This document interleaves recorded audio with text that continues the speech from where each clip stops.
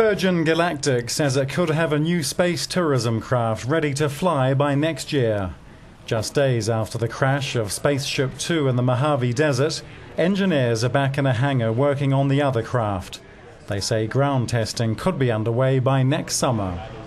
The team has been working very hard on serial number 2, and they're all eager to understand what happened and to move forward.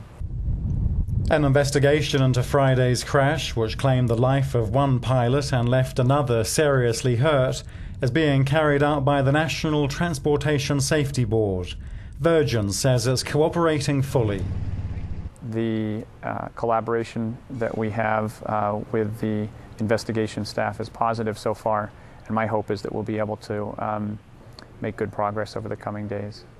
The investigators say there was a lot of data recorded from the ill-fated test flight, and that will be a great help in determining the cause of the crash.